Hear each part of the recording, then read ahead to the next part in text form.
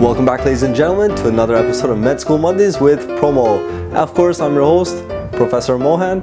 What are we going to do today? We're going to talk about Insulinomas and Glucagonomas. So these are both pancreatic tumors.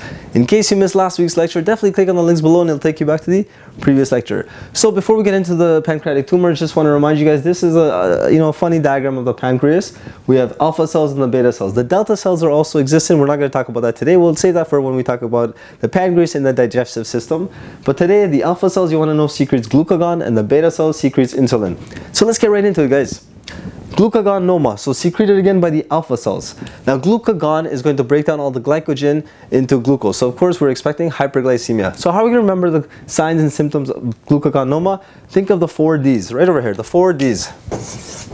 D number 1, diabetes. So it mimics diabetes, which means the patient is going to have hyperglycemia due to increase in glucose levels. The second D, dermatitis.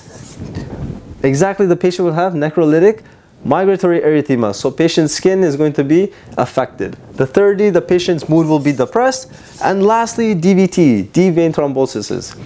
So that's it, guys, that's it for glucagonoma, 4 Ds. When we talk about insulinomas, what are we thinking? Well, insulin levels are high this time.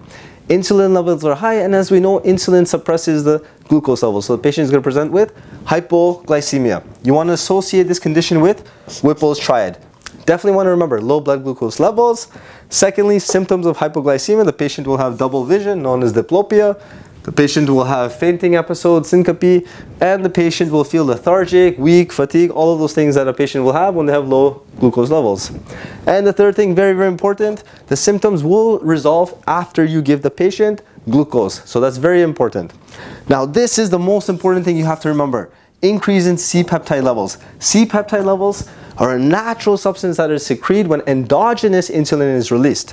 Why is that important? Because if a patient takes exogenous insulin, that is like a lot of the healthcare workers who have access to insulin, or a patient who's overdosing on insulin, of course, this is going to decrease the glucose levels.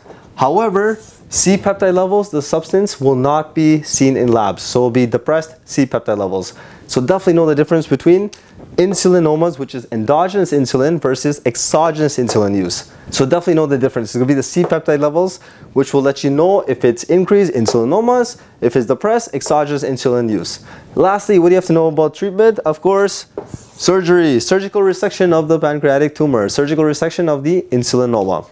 That's it, guys, that's it. That was a brief discussion on insulinomas and glucagonomas. Next week, what we're going to do, we're going to talk about the MEN syndromes, multiple endocrine neoplasias. And what are you guys going to do until next week? You guys are going to like the video, subscribe to the channel, share the video with all your friends, and definitely comment on the sections below. Until next week, I want you guys to have a great week, and we'll see you next week on Med School Mondays with Promo.